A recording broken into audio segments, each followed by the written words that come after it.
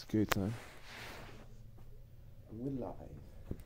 I think that we're live should be our catchphrase. Because we're never live. Literally because of that. Okay, what's up, guys? Day 17. Another 75 miles done today. And we're rolling. We're cruising. We're at 1,710 miles ish. Could have made that up. Probably. It's all on the Instagram though. That's probably more accurate. But we arrived in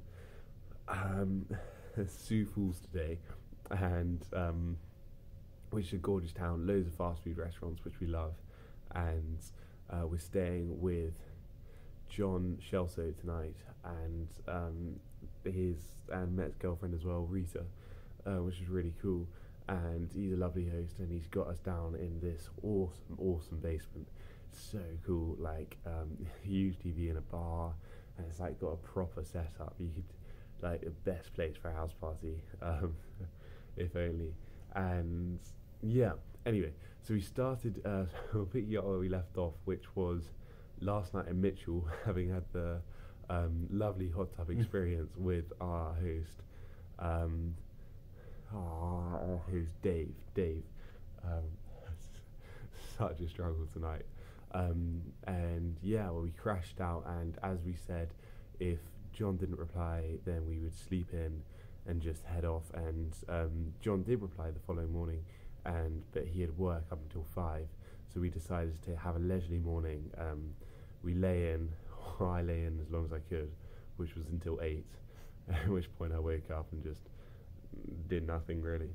Caught up on messaging some people, and then he woke up about 9, and we had a chill breakfast, just had some toast and bit of a nothing morning. Set off at around a bit leisurely. Set off around just gone 10:30, so about 10:35 or so, and out the door. And for a pretty straightforward day, we knew it was going to be a little hotter, but we didn't have any rush, because it would be about a 5-hour day, site to cycle 75 miles, and so we knew it'd be pretty straightforward, and we'd get here in plenty of time for 5, and so because of that later breakfast, we then have lunch when we arrived here,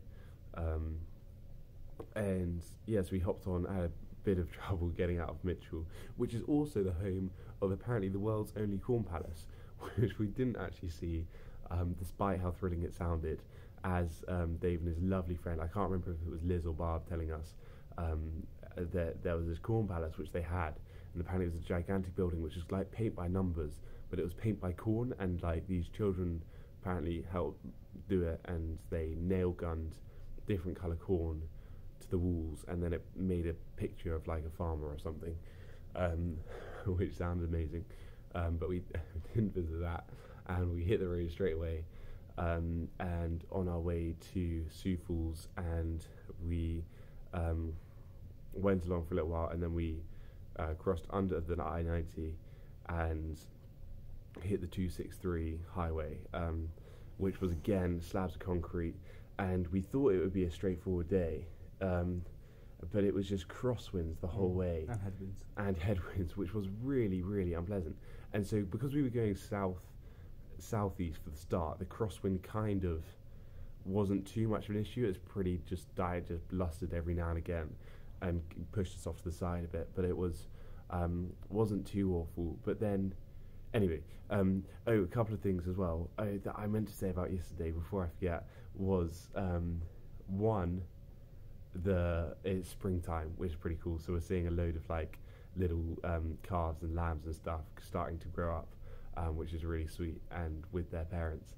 And 2, we said about the buzz that the halfway point gave us yesterday, but after lunch, having filled up a McDonald's and had a little celebration, there was a little bit of a down, well, for me anyway, where I was just like, the legs suddenly felt really heavy again, and it was like, oh, we've got to do that all over again, which was really hard psychologically.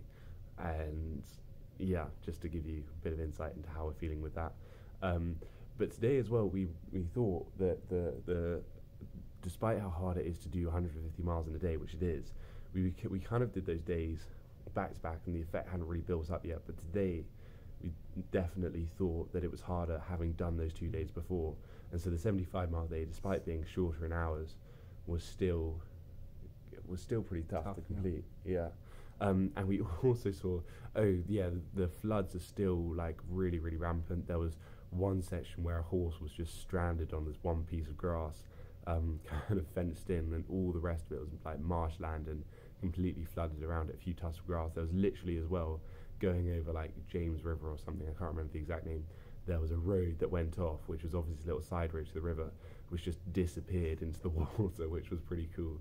And there was also, and we also saw a devastating sight today, really traumatizing. Not quite as traumatizing as the Bambi incident, as our avid followers will remember, but we did see another dead roadkill today, which was... I was to get a tortoise. Yeah. Tortoises down the road. I think what happens is the birds pick them up after the river and drop them on the road and hope the cars smash them up. It's pretty clever with the birds. Yeah, crows do it with. What do they do it with? Snails. Is it snails? Yeah. I don't know, I made it up. So in my head that's what happens to them anyway. Yeah. And yeah, no, it was pretty sad. I went along, I was like, what? I saw the shell, I was like, what on earth is that? Is it a crab? And it was like, orange, obviously not. It was orange, it looked like a crab. Yeah, it did a bit too fat. And James obviously points out it's probably more likely to be a tortoise. And yeah, anyway, carried on our way, hit Bridgewater for lunch, but nothing was open there, so it was lucky we had all of our water bottles fully filled up, because by the end of the day they were almost drained. Mine was, yeah. And so we stopped there for a Pop-Tart and get those calories back on board, which are great calories to be consuming. And we carried on, and this was the point where the southeast became east, and that crosswind we had before became more of a cross/headwind. And so we were continuously getting buffeted by this crosswind, and those concrete slabs that we talked about before didn't stop. So it was all like rivets, and we have no suspension because they're racing bikes, so it was all like being absorbed through our shoulders and really shuddering as we went along. And not to mention the lorries coming the other way, which I once sat up a little bit to kind of have a snack, and a lorry came by and completely almost pushed me back the other way, because they're huge vehicles that you get on these highways that are too big to go on the I-90. They're oversized, so they use these side routes because apparently they're safer. They're a bit horrific for us cycling on there. And it's like cycling through like treacle or something. It's really frustrating because you think it should be flat and straightforward, and then obviously it doesn't go to plan. So on top of the build-up we've had from the day before, it's really tough going, cycling these bumpy roads, and not the tailwind we were promised. Anyway, to be honest, the day was really boring. Yeah, it was not much to report. Absolutely, even James didn't spot any wildlife. Nothing interesting. And that was about it. It was just plains after plains after plains. That's South Dakota for you, really. But tomorrow, exciting news, because we're crossing over the border into Iowa. We'll hopefully see Nebraska as well. The frustrating thing is as well, we're 30 miles from Minnesota, which is a really awkward distance, because I love to do as many states as possible, but it's just not.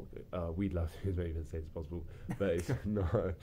We can do Nebraska. We can do Nebraska, because Sioux City, which we're going to tomorrow, as opposed to Sioux Falls, where we're at tonight, is on a triple border of Nebraska, South Dakota, and Iowa, which is pretty cool. And everyone hops onto South Dakota to avoid the income tax of the state income tax of Iowa. So the clever people have their houses over there, which is why Sioux Falls has a bigger population than Sioux City, because everyone wants to stay over here in South Dakota, where there's no income tax. And so we rocked up, went to McDonald's.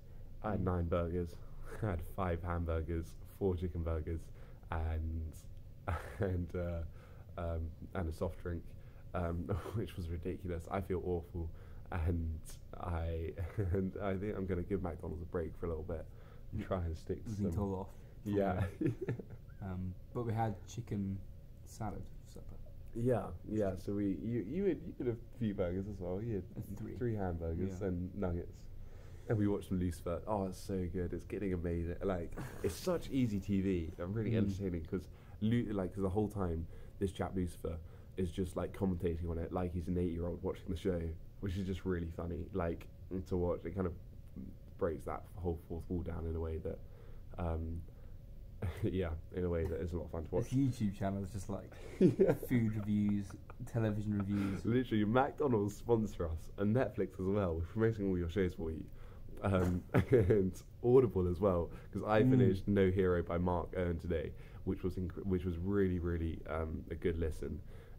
Bit of a waste of a credit though, not a waste of a credit, but you can get, because Audible works as a subscription and you use a credit each month, and that was only 6 hours long, and you can play a bit more tactically by using one credit to get like Sherlock Holmes, which is 70 something hours, or Game of Thrones, which you've listened to, which is 30 something. So play your cards right with Audible. That was a really good listen, actually well worth it because I really enjoyed it. But I'm on to Angels and Demons tomorrow by Dan Brown. And yeah, anyway, so we cycled from McDonald's to John's house, and he was lovely. He made sure we waited until well gone 5, so he had time to get back from his. He's a pediatrician, is the right word, right? Yeah, so he's a pediatrician, works with kids, and that's really awesome. And he's a really cool guy. So he came in. He has 2 lovely poodles, Zoe and Ella, and they're gorgeous. They've got their summer trim, so they've got really puffy like tails and heads, but kind of shaved down everywhere else. And yeah, so we kind of had a shower, and we're set up in this awesome basement, and then we went out, and he took us in a ride, which James loved, because because it was in a Mustang, and I love Mustangs. Yeah, it was really cool. Yeah, convertible 40th anniversary edition. We'll definitely get an Instagram photo of that up later for you all to see. And so yeah, awesome. He took us on a ride down to the pickle patch. Yeah, and we there we got the chicken salads, which were way healthier, loaded up on the tomatoes and mushrooms and lettuce and the everything's good, and a load of dressing, which couldn't have been that good for us. But there we sat and watched another episode of Lucifer, because it's just after a day's riding, like just all we want to do is just crash out and do nothing. So that's what we did, and we walked back. And we should say as well, it stayed really, really hot like the whole day. We arrived at 5, or no, so we arrived at McDonald's about 4. We arrived at Walmart at about 3:40. Yeah, so about 5 hours after, and we arrived at his house at 5:40. So we kind of took our time shopping at Walmart, eating at McDonald's, etc. But at that time, at nearly 6, it was still absolutely really muggy, really warm, like 85 degrees Fahrenheit, which I think is 20 something degrees Celsius.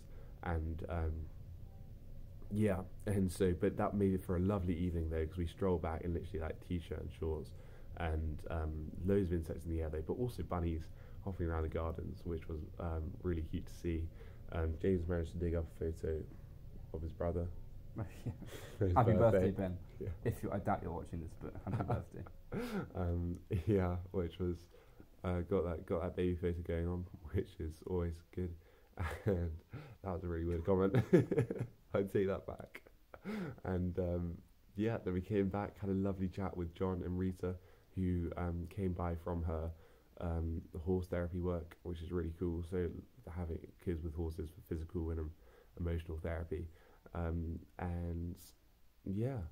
now we're here. We're going to go to bed. Early start tomorrow.